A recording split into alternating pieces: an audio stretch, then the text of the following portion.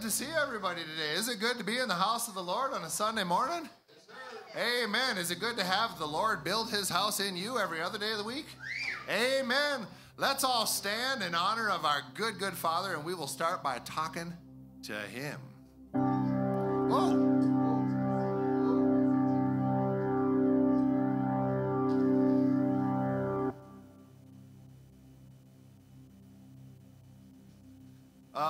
Father, we want to thank you from the bottom of our hearts, just that you woke us up today, that we woke up alive. For me personally, that I woke up another day sober. Thank you, Lord. Amen. And for our families, for our children, our dads, our moms, our uncles, our aunts, this place we get to be together. Father, there's too much to thank you for. And we just love you. Father, we ask today that you unravel us like tight-wound springs that have been manipulated and contorted in certain ways. Father, unravel us. Remind us, Lord, that we were made from the dirt. Very, very simple. And that you breathed life into us. We don't give ourselves life by the things we do or by the material outside of your word that we consume.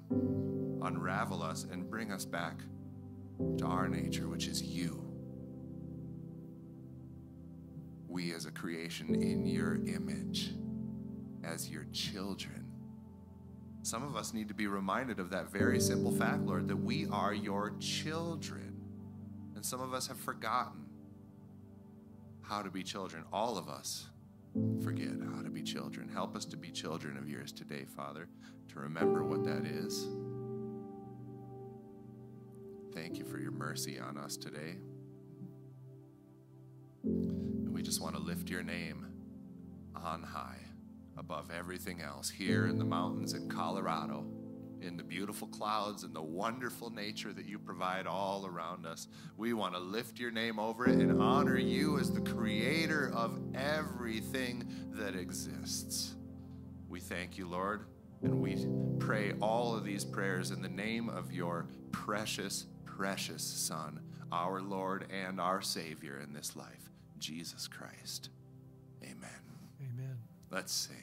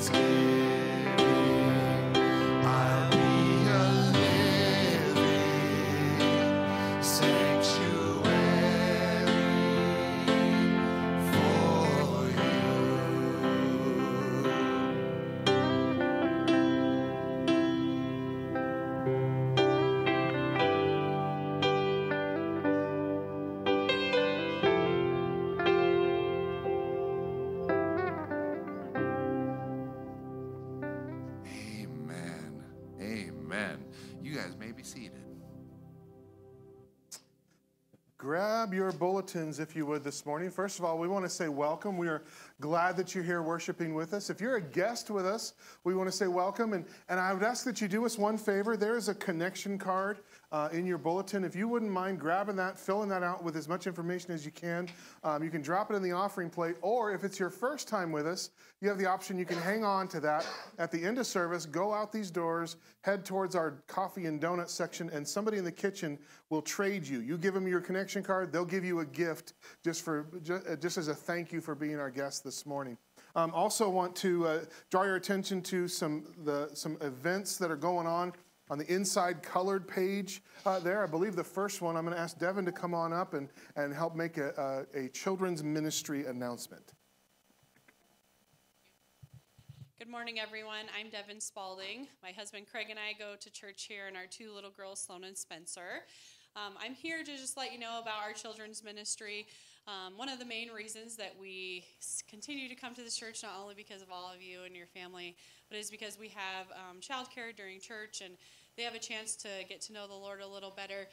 And that's how we kind of got involved in this church, is because we got the opportunity to volunteer in our children's ministry. And so speaking of that, we are looking for new volunteers.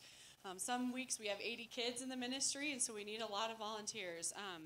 But just so you know, it doesn't have to be every week. It doesn't have to be all services. So you can do one service at 9:30 or 11. You can do it every other week. Or if you just want to be a fill-in, we need those all the time too, because Craig and I do go on vacation. Some other people do as well. So if you are interested, please reach out to myself, my husband Craig, or Miss Kate. She has long, beautiful blonde hair, and she'd love to talk to you guys about just getting a background check done, and then they'll put you on the schedule or just put you in as a fill-in. So please pray about being a volunteer for children's ministry. Thank you. Thank you, Devin. Yeah, Kate told me, she said the summer slump is definitely over when it comes to the children's ministry.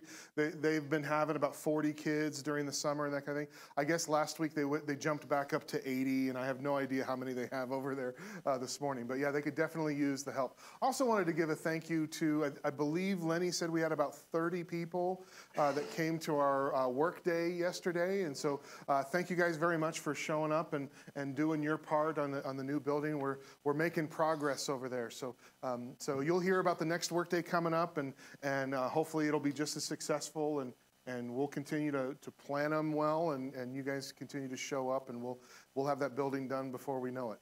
You know, it's always one of those things where you think, oh, it's never going to get done, and oh, it's going to be forever and everything. You know, at some point you're going to be in there going, I can't believe we're in here. And then all of that stuff that happened in the past is in the past, and that's awesome. Hey, how are you? I was like, that's a face I haven't seen in a long time. How you doing? Anyway, not to make specific. Oh, hi, how are you? I got to include somebody else. Hi, Dennis. No. Sorry. All right, moving on.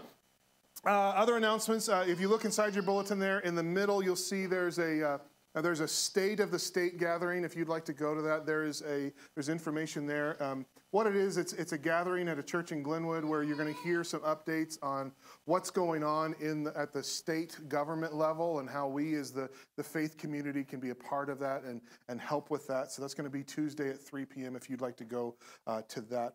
Also, an opportunity for you if you'd like to join some of our families that are going to a family retreat up at TP Bible Camp. It's September 2nd through the 4th. If you'd like to go, your family can go. It's pretty inexpensive. It's $35 for an adult, $18 for kids. That includes your lodging and all your food while you're there, and all the activities are free to do and participate. So I know we've got several families that are going that weekend. If you'd like to go and join them, you can have fun with your family and with some of your church family as well. And I think, is there any more? Oh, yes, a reminder that our outdoor service is August 14th. That's only a couple of weeks away. Can you believe August 14th is only a couple of weeks away? Oh, my goodness. Anyway. Don't even start, right? Just a reminder, on that day, we don't have 3 services. We only have one time that we gather together. We gather over here in our backyard, the fenced-in grass area. We have an outdoor service, followed by fun activities for adults and children, followed by a lunch together. We're also going to have the opportunity to baptize quite a few people. We've got some kids and teenagers and even adults, and we're going to do it old southern style by doing it in a horse trough out there. So we might even try to put warm water. I don't know, probably not. Anyway, but no, we're going to have an awesome time together as a family. So make sure you plan on joining us for that. That's August 14th. All right, stand with me if you would again, and cross an aisle and shake a hand of someone you haven't seen in a long time, or somebody you're just introducing yourself to.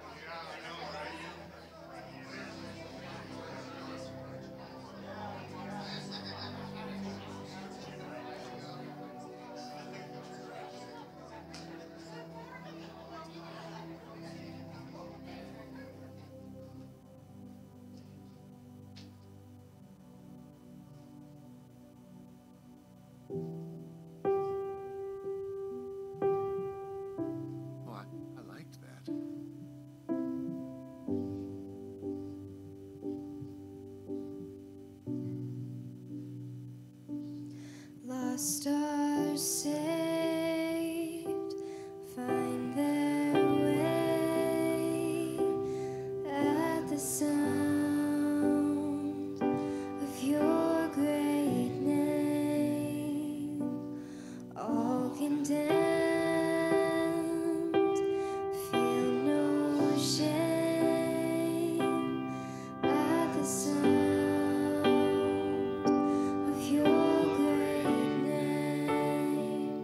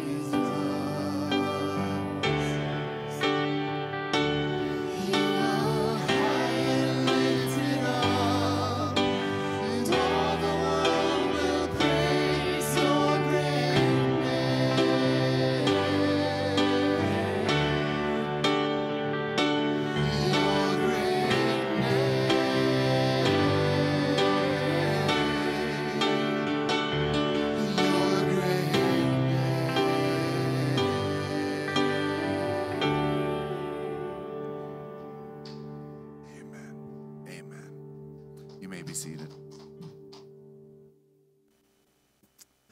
All right. So if you'd like to turn in your Bibles, you can turn to 2 Peter, chapter 1.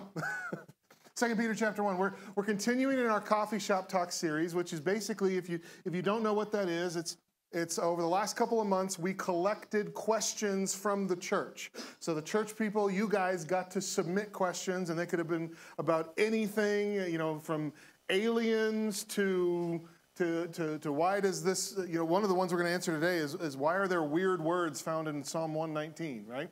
And so we're answering a couple of those this morning. This morning we're going to be answering questions that are specifically about the Bible. Not so much what does the Bible say about this, but about the Bible itself. Why? How did we get the Bible? So let's look at these questions we're going to answer this morning. Number one, who decided what books would be part of the canon? Okay, canon meaning the standard. This is what is considered the Word of God. And why did some writings get put into the Bible, and why did other writings not get included? Who made that decision? And what the spirit of that question really is can I trust the Scriptures? Can I trust that the Word of God is really the Word of God? As a matter of fact, my daughter and Mike, her boyfriend, were telling me just last night that they were talking to somebody who said, yeah, I believe in God and I believe in Jesus, but I struggle with the idea of the Bible being God's word, considering that man's involvement must have polluted it in some way, right? That it can't be trusted because the church is corrupt and this and that. So the real question is, how can we trust that this is the Word of God? So we're going to talk primarily about that. Then we're going to talk about some oddities that are found in the Bible. The second question that we're going to deal with is there a reason Chronicles repeats a lot of kings? 1st and 2nd Chronicles and 1st and 2nd Kings, there's a lot of overlap. There's even a lot of overlap with 2nd Samuel as well. And so we're going to answer that question. And then the third one there is Psalm 119 sections are highlighted with words like Aleph, Beth, Gimel, etc. What does that mean? What's the purpose of that? So we're going to talk about that. So let's talk about the Scriptures itself, the Bible itself. How did we get it? How can we trust it? Because shouldn't that be a foundational thing for us? Guys, if we can't trust that this is the Word of God, that this is God's revelation to us, then what are we all doing here, right? If this isn't the Word of God, this is the longest drawn-out book club I've ever seen, right? And at some point, we should move on, right? But it's not. So how do we trust that? So how did we get the Bible that we have today? There's 3 steps to that process. Step number 1 was the authorship, right? At some point, somebody had to write words down on paper, okay?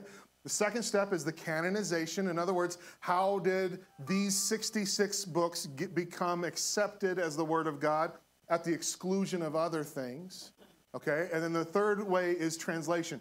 None of the Bible was written in English, so it was all, the Old Testament was in Hebrew, the New Testament was in Greek and Aramaic, so all of it had to get translated for us to have Bibles that we can read here today. Okay, so let's start with authorship.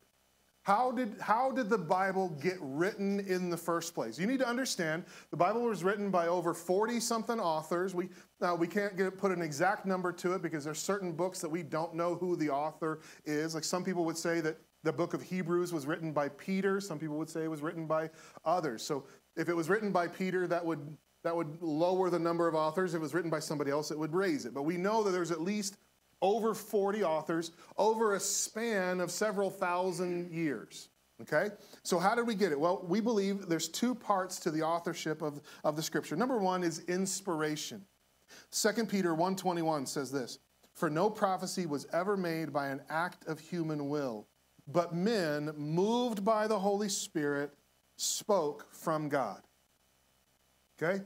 What is inspiration? Inspiration is the Holy Spirit moving through man to deliver God's word. Now, that means there's going to be some variation, right? When you read a letter that's written by Paul, it reads differently than a letter that was written by James, right? Just like if you and I wrote a letter, if Jose decided, hey, I'm going to write a letter, his language, his syntax, his vocabulary is going to be different than mine. if I were to write a letter, I'm not going to have nearly as many bros as Jose's is, right? Right? If you know Jose, if you've known Jose longer than 30 seconds, you know exactly what I'm talking about, right? Yes, sir. Yes, sir. Sorry, brother. You're an easy target, right? Because I know you can take it. I know you can take it, right? But it's gonna have the flavor. So in other words, it's going to be inspired by the Holy Spirit, but it's going to be different depending on the person through which God inspires. This is coffee shop talk, right? How many of you guys raise your hand if you like coffee, if you drink coffee? Okay. So a lot of you will understand this. I am not one of those people. This is not coffee in here. This is Gatorade, just so you know. But I put it in a coffee shop because I wanted to look cool. But I can't stand coffee. I've told people before, anything that requires an acquired taste. The first time I had coffee, I thought, ooh, that's dirty, bitter bean water. I don't want that. Right? And that's been my, some people are laughing, some people are looking at me like, how dare you? But isn't that really what it is? We've taken beans, we've roasted them, we've ground them up, and then we poured water through them, hoping that the beans would contaminate the water. And that's what it's done. It's dirty bean water. That's all it is. I don't care what you put in it. And it tastes delicious. Sure. Okay, good. That's fine. You can believe that if you want. Everybody has the right to be wrong. But all right? But you get different flavors of coffee because it's the beans are different, they're roasted differently, or that kind of thing. So depending on the beans that you're using, it's going to flavor the coffee different, right? The water can still be the same, but when it gets filtered through the different grounds, it'll have a different flavor. Same thing in Scripture. The water is the inspiration of the Holy Spirit. It's the inspiration of God, and the man is the dirty beans that filter. So when you read the Scriptures, you can tell the difference between things that were written by Moses versus things that were written by Paul, right?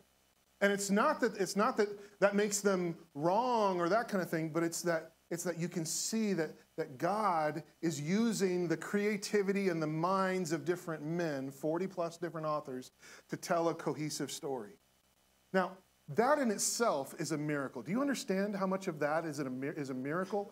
40 different authors over a span of thousands of years, like 1,500 years, all writing a cohesive story. Do you understand how difficult that is? We can't even do that in movies today. How many times have we rebooted Spider-Man? I mean, and I know if Brandon were here, he'd be like, oh, well, they brought it all together in the last one. They had all the different spots. Whatever, man. That's a desperate attempt to keep making money, right? You know, you look, oh, by the way, there's going to be a lot of movie references in this sermon. Just so you know, I'm a movie buff, so if you want to, it's a little side game. You can count how many there are, and we'll see if you're right at the end. Here's another one. How about the Star Wars sequels, right?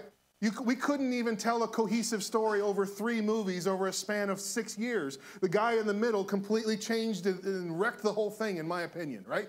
So we can't tell a cohesive story. Look at the comic book world. Anytime you get another author coming in, they completely change everything. So you need to understand how miraculous it is that the Scriptures are as cohesive as they are. With that many different authors and that much time spent, the authorship of the Bible itself is a miracle of God. You understand that? Okay? So the first part of authorship is that inspiration. The second part is inerrancy. Inerrancy. Where does the idea of an inerrancy comes from? Well, it comes from a couple of things. It's a math equation. It's the character of God plus the revelation of God. The character of God, it says in Hebrews 6:18 that it is impossible for God to lie. Therefore, if it's impossible for God to lie, therefore anything he says must be what? The truth. If it's impossible for you to lie, anything you say must be the truth. Here's another movie reference. Have you ever seen Liar, Liar? It's a goofy movie about a Jim Carrey movie about his son makes a wish on his birthday that I wish for one day only my father couldn't tell a lie. And so all of a sudden this lawyer who makes a living off lying has to tell the truth all the time, and chaos ensues. There's one part in there that's kind of funny to me.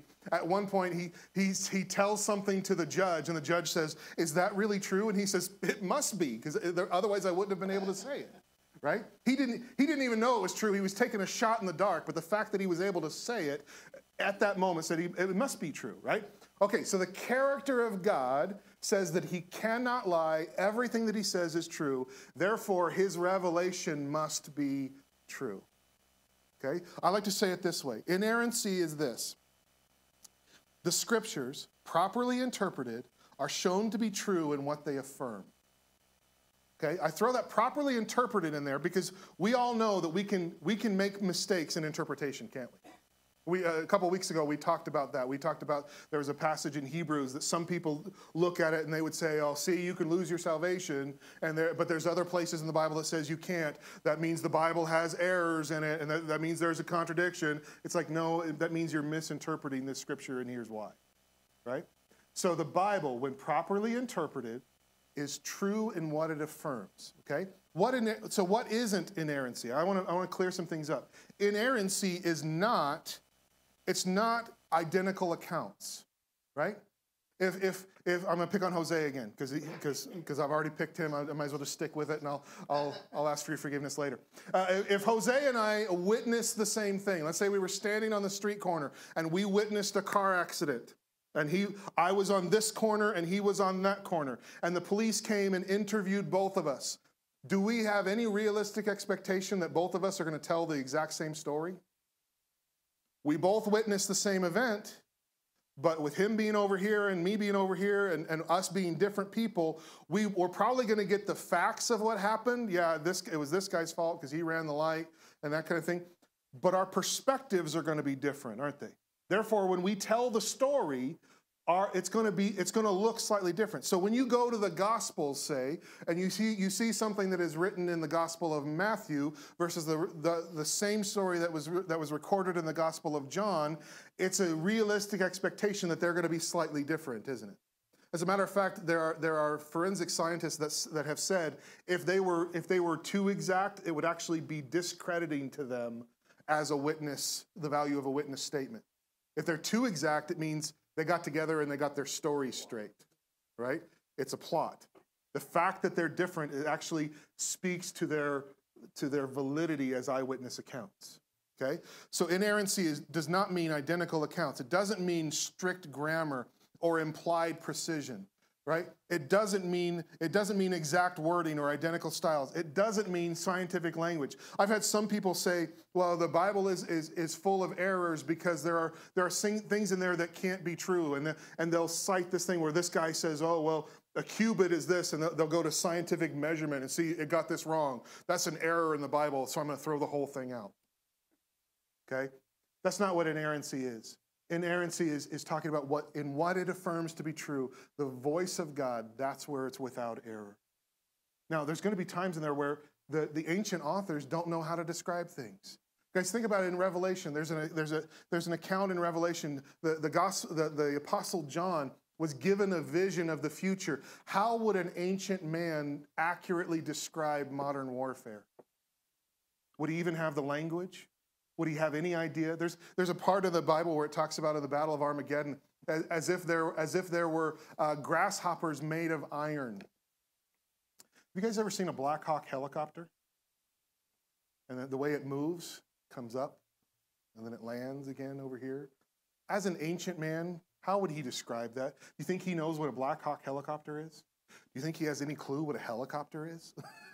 How would he describe it? He might use a grasshopper made of iron, right? He's using his language. So that's not what inerrancy is. Oh, well, it must be wrong because this. Let's remember who the authors were, where they were, and their limitations. Remember, it's been filtered through. It's God's word filtered through the man of the times that wrote it down. Okay, so we have the authorship is inspiration and inerrancy. Let's talk about canonization. How did we get to these books how did we get to these 66 books as opposed to a bunch of other writings as well? First of all, there's a few misconceptions. One misconception is that there was a bunch of early Christian sects or groups that were fighting for position, and the winner is the one that got to pick the scriptures and the letters that they liked. The winner got to rewrite history and say, well, we're gonna discount this stuff, but we're gonna keep this stuff because it agrees with what we believe. Guys, I want you to understand that is not the way it happened.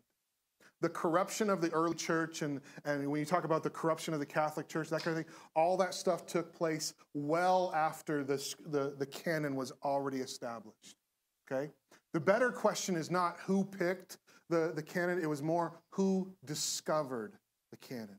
I want you to understand that it was man that discovered the authentic works of God, not man who decided what was going to be authentic and what was going to be God's word.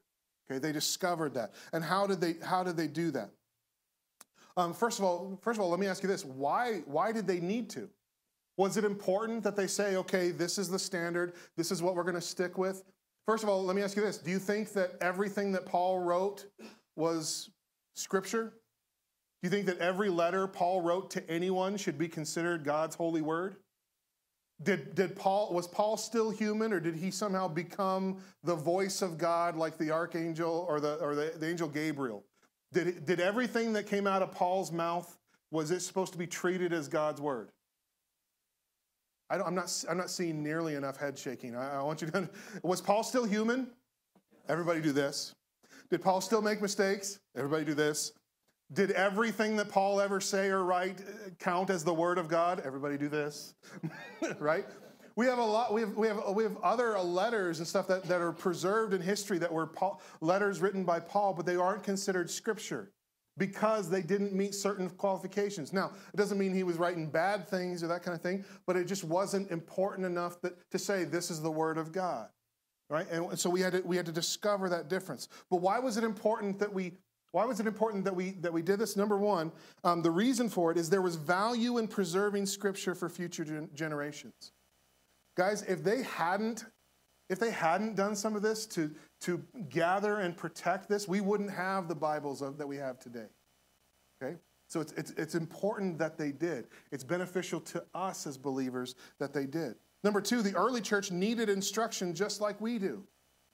They needed instruction just like we do. So these letters and these things that were written as Scripture were passed around to other churches because there was all these other churches. We're studying in our men's Bible study on Tuesday night, we're studying the book of Titus, right? And Titus was sent by Paul to the island of Crete where there was all these churches that had sprung up, but they didn't have the instruction, they didn't have the leaders, and they didn't have the instruction that they needed. So Paul said, hey, I want you to go and establish leaders. And then they sent these letters and they passed them around. They made extra copies and they passed them around to these other churches because they needed instructions just like we do today. They actually had it harder than we have it today because we have it all compiled together and put together all nice and neat for us already. They didn't have that advantage. Okay? Number three, the reason that they wanted to counter the rise of heretics, propagating their own version of Scripture. There were people that were like, "Hey, this whole religion gig is kind of cool. These guys they've got hundreds, thousands of people following them, and they're wielding power over them. And look, they can convince them to give them money. And there are heretics that will take that idea and they will propagate a different version of the gospel to deceive people so that they can personally gain from that. Now, that doesn't happen at all today, does it? Yeah, there are certain channels on your TV that are full of people that I believe are taking advantage, and they're propagating a version of religion that is easier to swallow and that looks better and is more attractive, and they're getting rich off of it. Okay? There's a reason why they said, you know what, we need to have a defense against these heretics. They're going to come in with their own version of Scripture and try to mislead and deceive for personal gain. Okay, the fourth reason is that there was the need for missions. They were given a great commission. They were told, go and make disciples. And if you're going to go and make disciples, you need to be able to instruct them. He says, teaching them all that I have commanded you. It was important to have a Bible to be able to share with them and say, listen, this is the story of God. This is the story of God's redemption of mankind. We still see that value today. The whole idea, the whole Gideon organization The Gideons their whole mission is to get the word of God in the hands of as many people as possible. Why? Because there's power in the word of God. The power to change their life. And even if they never talk to a missionary, even if they never walk into a church, if they find a Bible in a hotel room or on the street corner, somebody threw it out of their car and they find it out of the ditch. I've heard some of these stories where they get the word of God in their hands and it changes their life. You see, the need for missions was there. And without a scripture to share that story with people, that mission work is so much harder. The fifth reason is to survive the rising levels of persecution. There was a persecution that rose up, and there were people that tried to put to death the Christian faith, and they went after the scriptures. They tried to remove it. They tried to restrict it, and so they needed to know exactly what was important enough to protect. Oh, this other letter from Paul that was written to some guy about, hey, make sure you pick up my laundry before you come to Thessalonica because I need some dry cleaning picked up. That we can let that go, but this letter we're going to protect. You guys see the difference? They needed to establish what is worth protecting for those future generations. Okay, so how were these discovered? Guys, I want you to understand there were early, and if you study church history, you can find these early church councils. They called them councils or synods. A lot of these are words we don't use anymore, like the Synod of Hippo. Some people would be like, wait, what? We have to go to the zoo now? What part of the hippo? No, the Synod of Hippo was a gathering of church leaders, and they had to come together and they had to make some declarations. They had to put some things straight. Just to give you a brief history, the Council of Laodicea was in 363 AD, and they were basically saying, hey, they forbade the use of several non-canonical books. That's a really hard word to say. Basically, they were saying, hey, some of you guys are using books as if they're the Word of God, and you shouldn't be. And so they forbade the use of those. There was the Council of Hippo in 393 cited the 27 books of the New Testament as canon. The Synod of Carthage in 397 stated that only canon should be used in churches. That's why there are some churches today, they're like, well, turn with me to the book of Enoch. Or other things that are included in the Apocrypha. There's all these other books that are available out there, but the problem is they shouldn't be considered scripture because they don't match up with God's word. And we're going to talk about how do we know, how can I stand here and say, maybe you've got a copy of the Apocrypha at home. I don't consider the Apocrypha the word of God, and here's why. Because they don't match up with the rules of inclusion I want to share with you. What are the rules of inclusion? How should we know what to use and what not to use? Rule number 1, was it written by a prophet or an apostle of God? Was it written by a prophet or an apostle of God? Was it written by someone who has the authority to teach with authority? You understand what I'm talking about? When in the early church, it says they devoted themselves to the apostles' teachings because the apostles had been established by God as the first leaders of the church. Okay, they were the eyewitnesses. They were the ones that walked with Jesus during his ministry. Okay, inclusion rule number 2, was the writer confirmed by acts of God? When you look at a lot of the things that the prophets wrote and that sort of thing, God used them, and it was almost like their resume. God said, I want you to listen to this guy because here, I'm going to give him the ability to do miraculous things. I'm going to prove that he's my emissary by doing this, this, and this. Okay, so was the writer confirmed by acts of God? Number 3, did the message tell the truth about God? Guys, I've read I haven't read through the whole thing of the Apocrypha, or I know other churches, they'll use the Book of Mormon as scripture and that kind of thing. Guys, I can throw a lot of those out just by reading them because they don't tell the truth about God. They're not talking about the same God. I do not, you may have some Mormon friends that tell you that they're Christian too. They do not worship the same God we do. And their scriptures prove that very clearly. Okay? So does it tell the truth about God? Number 4, does it come with the power of God? Does it come, guys, do you understand the power this book has? Here we are 2,000 years later still talking about it. Why? Because it's changed our lives. Here's another movie reference if you're keeping count. How many of you guys have ever seen the Book of Eli? But I like that movie. I know it's not the greatest movie. But anyway, there's parts of it. The bad guy, post-apocalyptic, they've destroyed all the books. They've specifically destroyed all the Bibles. Nobody can find a Bible anywhere. The bad guy wants this one certain book because why? Because he understood that it represented power. Now he wanted it so that he could manipulate people and become more of a dictator, and they would bow to his will if he could just explain it through this book and all this other stuff. But what they were doing, that movie was recognizing the power of the Word of God. You cannot deny that.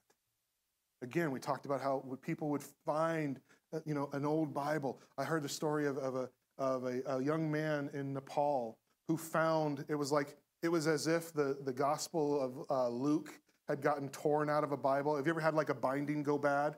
I've got a Bible at home that there you go. I've got a Bible at home that Exodus sometimes makes an Exodus. It's like you go flipping through, and all of a sudden Exodus is like, get out! It falls away. Basically, the Gospel of Luke had been removed from a Bible, and that was the only scripture he had, and he got saved through it. And when he was shown a full Bible later, it was the most joyous thing of his life, because he said, there's more to this story. This is awesome. There's power in the Word of God. And number 5, was it accepted by the people of God? Guys, I want you to understand that by the time they got to these synods and these councils and these gatherings, the 66 books of the Bible were already accepted as truth. They just put a stamp on it and said, we're making it official. Because the people of God had already accepted. They had already recognized the power of the Scripture. Guys, it was not decided, it was discovered. Do we understand the difference? Okay, so that's the canonization. Third step in the process is translation. Remember I talked about none of it was written in English, so everything had to be translated. There are 3 styles of translation. There's word-for-word translation, there's phrase-by-phrase translation, and there's paraphrase, okay?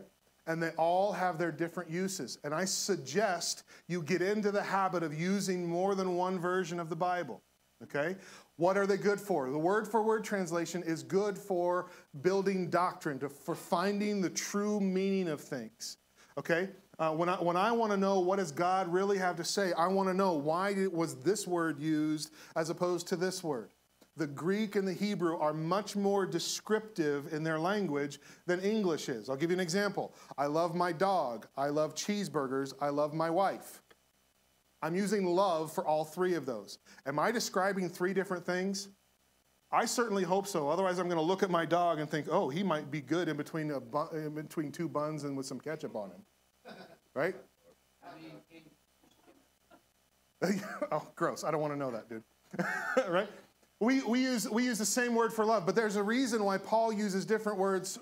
There's a reason why in the Greek we see different words. We see philos, we see agape, we see eros, we see there's these different words that we translate them as love, but they mean different things. So if I want to know exactly what the meaning of a scripture is, I'm going to go to a word-for-word translation that knows the difference between agape and philos, right? I don't want one that just says you should love your brother. I want to know what kind of love. What is this really saying? So when I'm going to build a doctrine, and what doctrine is a truth that then speaks into my life. It's going to serve as framework for my life. That's how I see doctrine. If I'm going to build doctrine, I'm going to do it from a word-for-word translation. Now, what's the value in the phrase by phrase? Phrase by phrase is better at readability, right? It reads smoother. What phrase by phrase is saying, listen, I'm going to look at this phrase and I'm going to carry over the meaning of the phrase and at the cost of some of the individual meaning of individual words. I'm going to get the idea across one phrase at a time. And a phrase by phrase, it reads easier. We saw this as an example in our men's Bible study 2 weeks ago. We're walking through verse by verse through the book of Titus. And we looked at the first 4 verses of Titus. And you look at those first 4 verses, and there's something like 150 words in there or whatever. And we looked at it in a word-for-word translation, and we were like, okay, Paul is the king of run-on sentences. Basically, in the first 4 verses, Paul was saying, Hi, I'm Paul. This is to Titus. Hello. Right? That's really what he was saying. Paul is writing this to Titus. Hi. Okay? But he took 4 verses and 170-something words to do it because Paul is always like, I, Paul, an emissary of Christ by this. And so what we did is we went with the word-for-word translation saying, okay, what is this comma? What is this section talking about? Okay, this is talking about Paul, an apostle of Jesus Christ, an emissary of the gospel. And what is this section? It says, which is valuable, and that's talking about the gospel. And we diagrammed that whole thing out to truly understand what all of these things. Otherwise, this big run-on sentence, you're like, wait, what are we talking about now? And so we did that through the word-for-word translation. And at the end of it, everybody was kind of like, okay, I think, yeah, he was talking about his purpose there, and, I think we got it. And then I said, okay, now I want to read this to you from a phrase-by-phrase translation, and I read the same 4 verses, and there were people in the circle that were like, oh, that was so much easier. Why didn't you just start with that? I was like, well, yeah, now that you've understand the meaning, the readability of this is easier. But fast forward to the next week. The very next week, we read a passage out of a phrase by phrase. We were talking, it was the list of character qualities that elders and pastors should have. And the phrase by phrase at one point made it sound like 2 of those qualities were for a different person. And you go to the word for word and you realize, no, those qualities are still talking about the elder, not the elder's children. Right? So even though it was easier to read in the phrase by phrase, you lost a little bit of the meaning until you went back to the word for word. Right? All right, now what's the paraphrase for? A paraphrase is basically a guy or a small group of guys telling you their version of Scripture. Do you guys remember in school, were you ever given the assignment to rewrite this paragraph in your own words? Do you remember something like that? And you had to get the gist of it, Jack and Jill went up the hill to fetch a pail of water. And they weren't asking you to just transcribe it and rewrite the whole thing. They're asking you to tell the story in your words. You say, okay, a brother and sister named Jack and Jill, they got sent to go get some water. And you see what I'm saying? You rewrote it in your own words. That's what a paraphrase is. Some of them are done by a collection of people. Some of them are done by a single person only. A paraphrase, it can be good for a new perspective. Maybe I have the Living Bible and I have the Message in my office, and every once in a while I'll go to those for a different perspective. I'm going to see, okay, what does this guy say about this scripture? And there's been times I've been like, oh, okay, that's kind of cool. I've never looked at it that way before. I never saw that there before. And there's been other times I've been like, okay. Guys, I want to let you know, if you're using a paraphrase version as your only version of Scripture, come and talk to me, and I'll give you another version.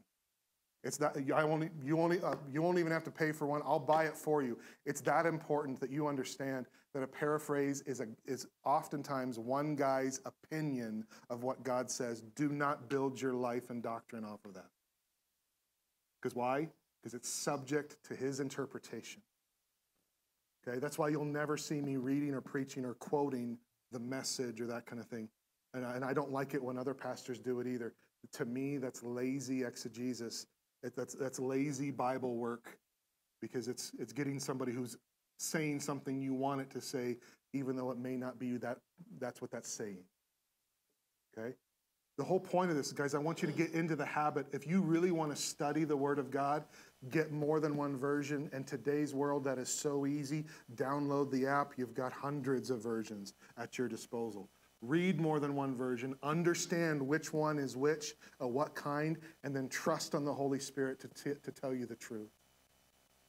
Because every single one of them has their pros and cons. Every single one of them is subject to interpretation of man. And maybe one version might be right in one case, but might be a little less right in another. If you want to be a true student of God's Word, get into the habit of using more than one translation. Does that make sense? Okay. All right, that's how we got the Scripture. All right, now let's talk about the second question.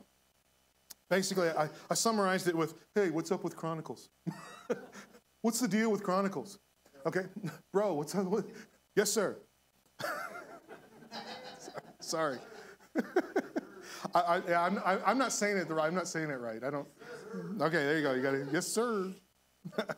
Moving on. We're going to move on. All right.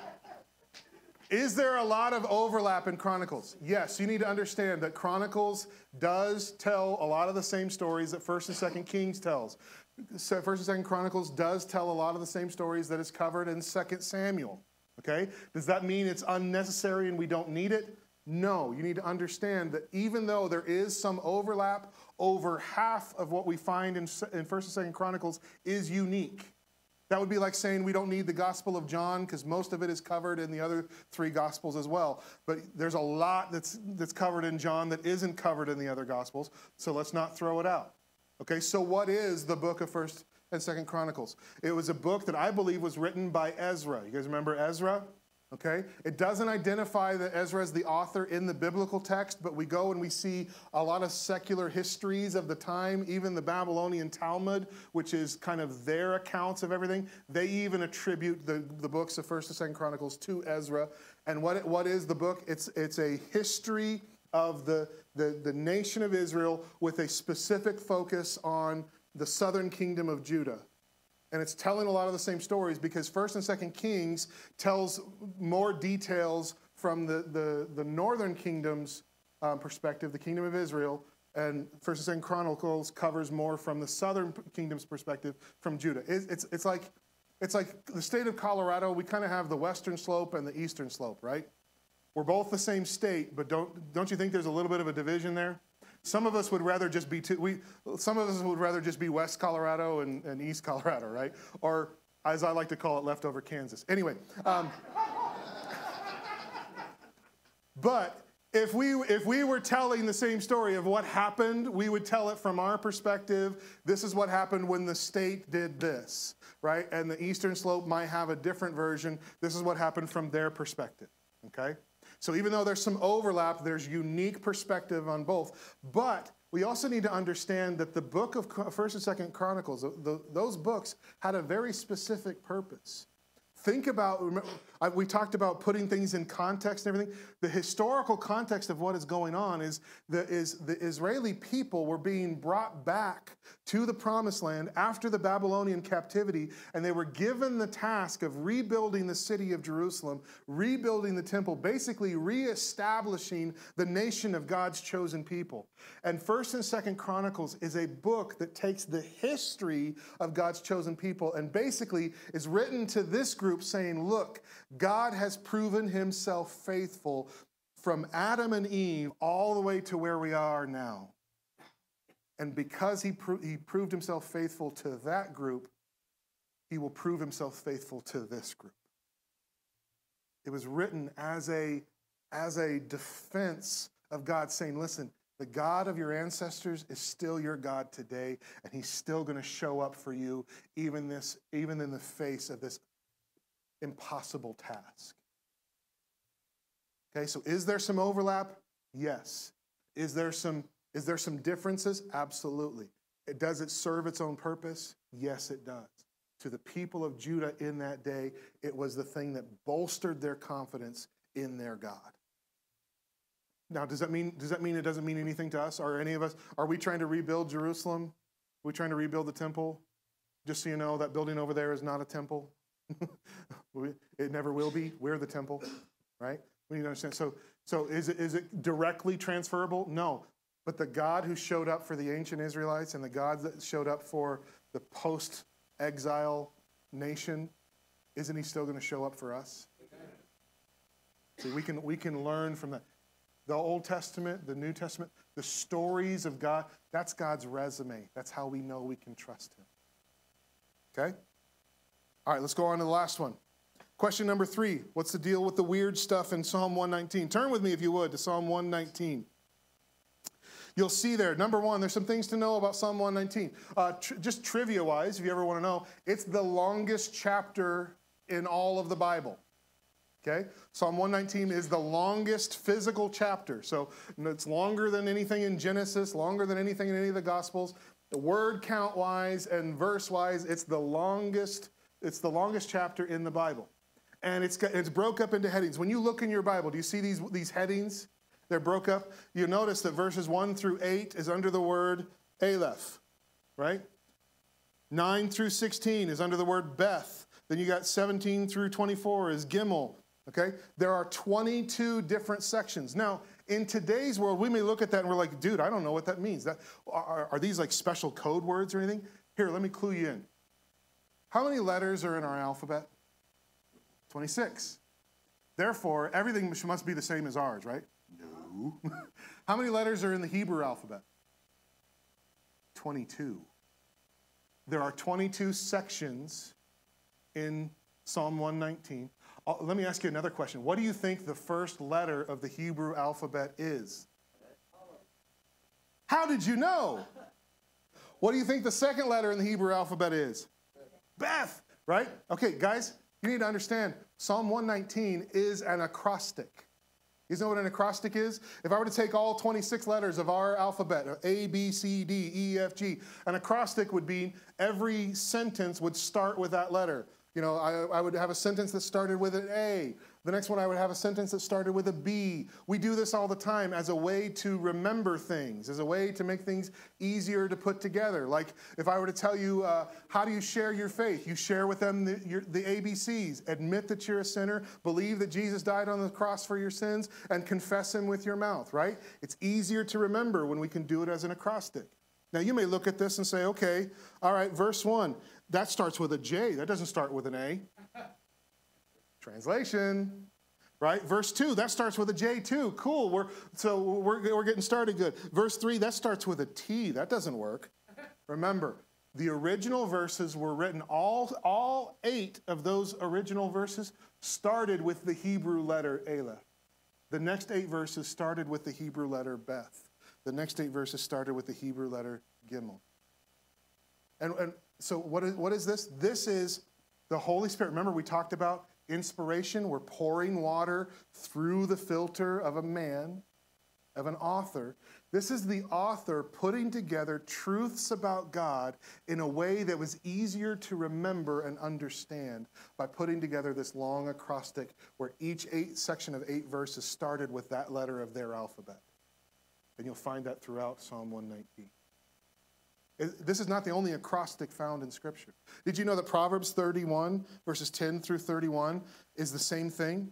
It's an acrostic. You may recognize those verses as the story of the virtuous wife, right? These verses are used all the time at weddings or at funerals of a lady's funeral, that kind of thing, talking about this is a virtuous wife. That too was an acrostic, but instead of using 8 verses per letter, they only used 1 verse per letter. Did you know the entire book of Lamentations is a very complex acrostic? Verse 1 uses a pattern of 2 of this letter, 2 of this letter, 2 of this letter. Chapter 2 uses a different pattern. The whole book of Lamentations, each chapter is a different version of an acrostic. What were they using? It was God pouring his truth through the filter of a man, and man was using all the tricks they could to get his word across in a way that people could remember and could use in their life. Does God still do that today? Can God still? I want to share a story with you. I was part of a mission team. We did a mission trip to a little town called Rufus, Oregon. Rufus, Oregon was one of those little towns that it's an exit off the highway. It's on I-84 right next to the Columbia River, just on the northern edge of Oregon. And it's the kind of place that if you miss the exit, you miss the town. You may not even notice there was a town there. When we went to Rufus, the navigation could get us to the exit, and as soon as we got off, the navigation just kind of turned itself off. It was like, dude, you're on your own from here. I don't know. A tiny little town. But we went to this little church, and it was a youth mission trip. We had 20-something teenagers with us, and we got permission from the pastor. He said, hey, each night, we're going to get together, and we're going to do some worship, and we're going to do some testimonies, and we're going to do some teaching. We're going to encourage our kids. And I said, can we do that each night? And he said, oh, yeah, sure. You can use the sanctuary and do that. Well, the first night we did it, the first night we were there was a Sunday night. The ladies who had fed us dinner, they had a fellowship hall down in the basement. They were down cleaning up from dinner, and they heard the music going on upstairs, so they came up and joined us. And they really enjoyed it and everything. And so they came back the next night, and they brought a bunch of their friends. All of a sudden, we went from 3 or 4 ladies to there was about 15 people that came and joined us. By the third night, I would say 90% of this church was there. There was 20-something of us. There was probably 45 to 50 of them, and they were joining us, and the pastor heard about it. And the pastor heard that we were using some of that new unsanctioned devil music, is what he called it. This is the kind of church that they only used, they had hymnals in the back. They did do some praise choruses, is what they called it. But the most modern, I looked in there, they had one of those little spiraled notebook songbooks in the back of their pews. And I looked at it, the most modern chorus I could find in there was Seek Ye First. You guys remember that chorus, Seek Ye First? So something written in the 70s, I think, right? Okay, well, by the third night, we had so many people there that I got in trouble. Pastor pulled me into the office the next morning and said, hey, I gave you permission to do worship and that kind of thing, but I didn't give you permission to use that kind of music. And I said, okay, well, what's wrong with it? And he explained to me that the hymns, the old songs, those were inspired by the Holy Spirit, that they told the truth about God. And this new stuff is just loud, and it's not even really music. All the horrible things you could think of, that was his position. And I said, well, you know, I said, if you want to tell your church not to come, that's fine, but you gave me permission to lead my youth, and this is how we worship. I said, if I changed all those hymns, they wouldn't know a single one of them. And so we're going to go ahead and keep worshiping the way so the compromise was he was going to tell his church not to come. And guess what they did? They came anyway. So the next day I was in trouble again. Pulled me into his office again. This isn't going to work. They're going to come anyway, and I don't want you infecting my people with this music. And I finally asked him, I said, Pastor, let me ask you a question. I said, do you believe in, these hymns in the hymn book and these old choruses and that kind of thing? I said, do you believe that the Holy Spirit was involved in that? I said, do you believe that the Holy Spirit worked through the creativity of these authors and these songwriters to put these things together, and that God can use them to proclaim his truth to his people? Absolutely. Yes, I do. I said, okay, let me ask you one more question. Do you believe the Holy Spirit retired in 1982? He said, well, no, of course not. Is it possible that the Holy Spirit can continue to share and speak into the lives of musicians and authors and poets that they can still share the truth about God set to modern music? Do you believe that that's possible? And he said, well, I guess so. And I said, okay, then by your permission, we're going to keep singing our song. And all of a sudden he was like, okay. Guys, what is Psalm 119? It is the inspiration of the Holy Spirit using the creativity of an author to proclaim God's truth in a way that made sense to the original audience, in a way that they could easily wrap their head around it and remember it and use it for their own worship. Guys, isn't that what worship is? Aren't we using someone else's poetry to express to God how we feel? You know what? You are beautiful beyond description, too marvelous for words, too wonderful for comprehension, like nothing ever seen or heard. Who can grasp your infinite wisdom? Who can fathom the depths of your love? Guys, those are not my words, but they express how I feel about God. Those were words that were written by somebody else that I learned singing in church. And because it connected with me and it spoke the truth of how I feel about my Lord and Savior, Jesus Christ, it connected with me in an emotional way and in a powerful way. That's what Psalm 119 is. And the acrostics are there, which made better sense to those that were Hebrew, but now we can understand it. Guys, isn't that what the Bible is? Guys, we've answered these questions, and they've all been about the Bible. What I really want you to get from today is I want you to fall in love with this book. You know, the general story of this book can be told very quickly. I can tell you that this is the story of God. It tells us how God created us, how we fell away from him, and how God used his his son, and through his love decided to redeem all of mankind. That's what this story is all about. But yet I can spend my entire life and never exhaust the beauty that can be found in here. I want you to fall in love with this book. I want you to read it. I want you to read it more than once. I want you to read it in more than one translation. I want you to study it. I want you to look at each individual word. There's even places in here that are gonna confuse you. I had somebody ask me last night, they said, hey, I was reading through Genesis chapter 6, and I got to this part about the Nephilim. Can you explain that to me? And I said, you know what? I'm gonna cover that in a couple of weeks in another story. And I said, but I don't know that you're going to like my answer. My answer is basically we have some theories, but I can't tell you for sure. Right? Who were the Nephilim? He even said, I even thought maybe I'm a descendant of the Nephilim. It's like, you know what? If you want to believe that about yourself, that's up to you, right? You know, but there are some things that are still mysterious. There are some things in here where I can study my entire life and say, I don't know. On this side of heaven, we're not going to know everything. When we get to heaven and we get in the presence of God and God reveals all, we're going to be like, oh. We're going to find out we were wrong about some stuff. We were going to find out that we were right about some stuff. We were going to find out that some people we thought were wrong were actually right. Oh, that's going to hurt, right? Right? But guys, I want you to fall in love with this book. I want you to get to know all the nuances of it and study it. It is so deep you'll never find the bottom of it. I don't care if somebody says, oh, okay, I fully understand all of Scripture. I no longer need to study it. I got it. I would say get away from that person. They're a false prophet. Because the more you study it, the more you don't know, the more you realize you don't know all of God. I love this analogy. What God has revealed to us in his word gives us a little bit of knowledge. Take all the sand off all the beaches in all the world. Throw it in one big giant pile. It'd be a pile bigger than Mount Everest. Walk up to that pile, lick your thumb, stick it in the sand, and pull it back. The pile is God. What's stuck to your thumb is what we understand about God. There's so much more to learn. Fall in love with this book because it's the story of your Creator who loves you. Would you bow with me for a word of prayer?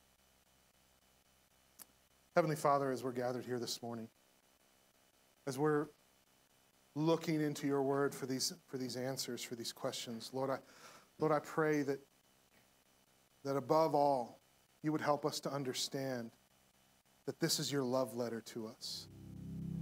This is your love story. Lord, that you created us out of love. You created us out of a desire for meaningful relationship. Lord, that we fell away, but in your unending, undying, unshakable love, you made a way for us to return to you, even at great cost. Lord, may we fall in love with this story. May we fall in love with what it tells us about you, what it tells us about us.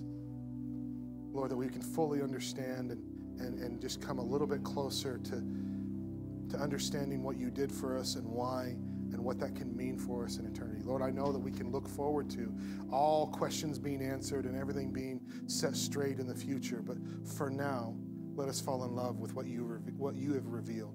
Let us trust in your word, the miraculous circumstances that it took to get it to us, that it is the most trustworthy historical document in all of mankind. Let us put our faith and trust in it and in you. It's in your name I pray. Amen.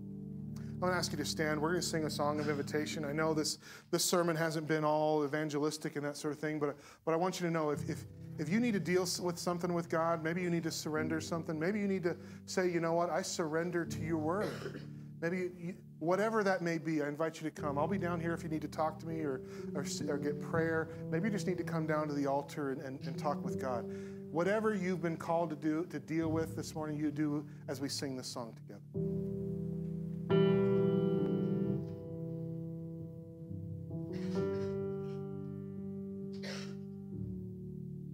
You are not hidden. There's never been a moment you were forgotten.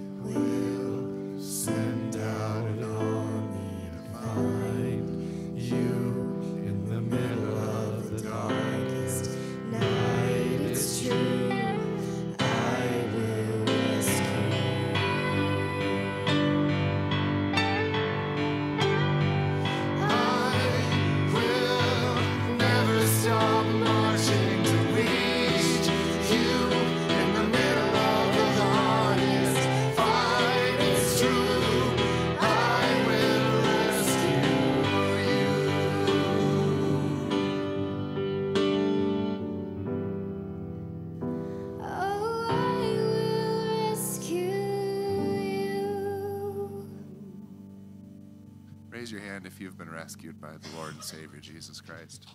Amen. We're gonna continue with our next song as we accept today's offering.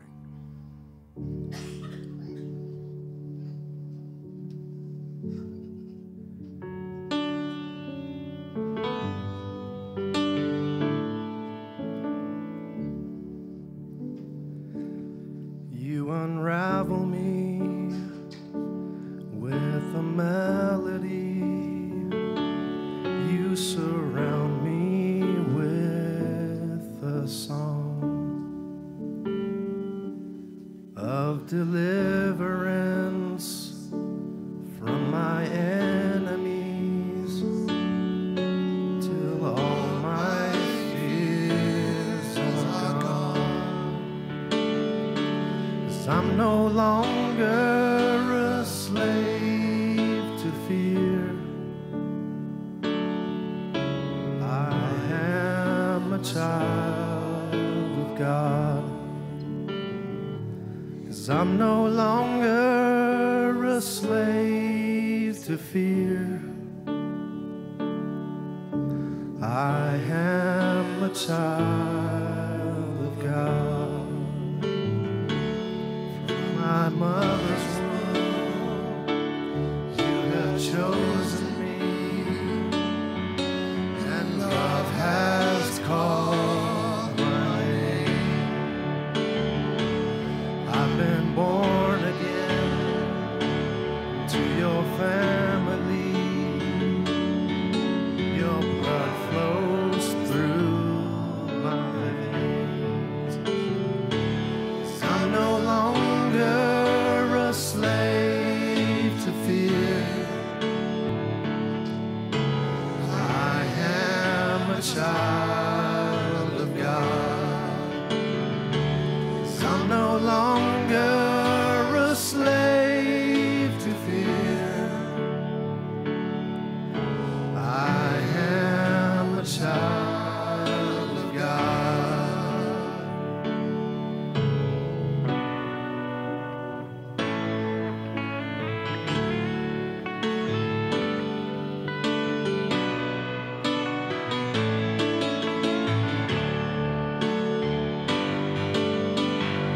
You split the sea so I could walk right through it. My fears were drowned in perfect love.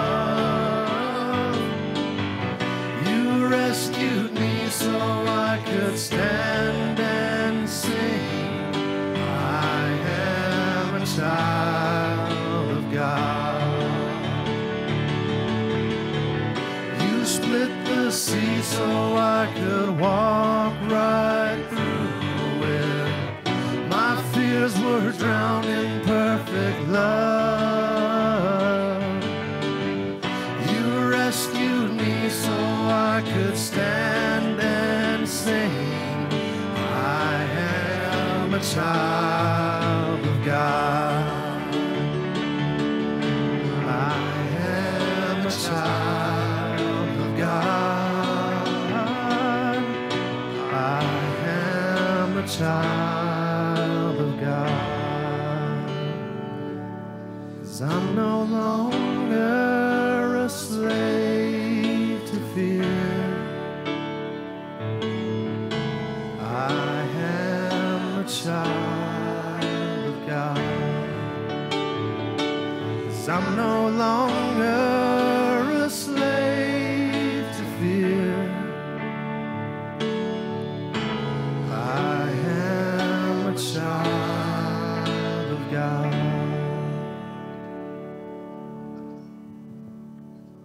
Yeah, yes, sir. Yes, sir.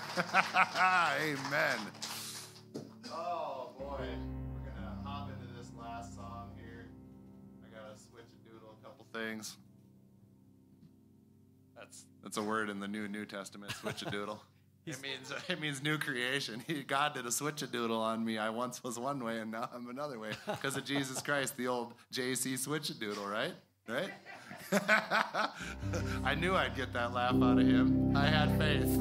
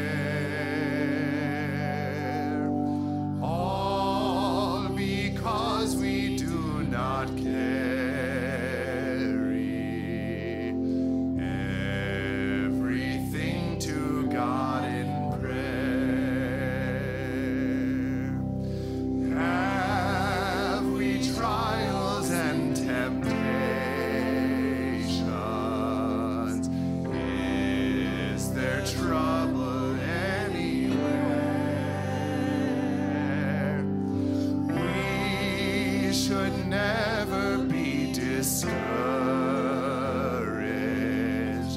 Take it to the Lord in prayer. Have we find a friend so faithful, who will all our sorrows share? Jesus knows our every weakness.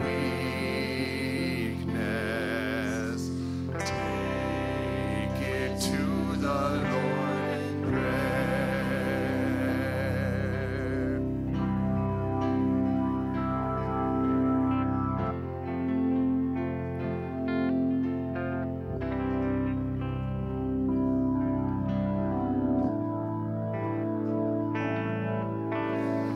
Blessed Savior, thou hast promised, thou wilt all our burdens bear. May we ever, Lord, be bringing all to thee in earnest prayer. Soon in glory bright unclouded, there will be no need for prayer. Rapture, praise, and endless worship will be our sweet portion there. Amen. Oh my gosh, God is good. That's the end of our service today. Thank you for being with us and sharing this time with the Lord. God bless you. And now let's go serve him and be Christians. Amen. You are dismissed.